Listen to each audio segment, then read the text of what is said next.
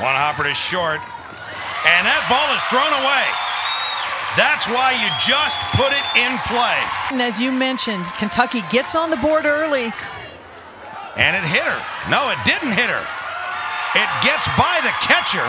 Rethlake comes home. Reed goes to third.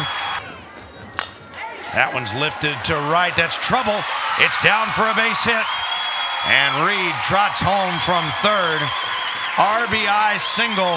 Here's Katie Reed working on a 2-for-3 day. Oh, and she hits a rope to left. 2 runs are gonna score. Hines and Henson come in. 2 big insurance runs for the Wildcats.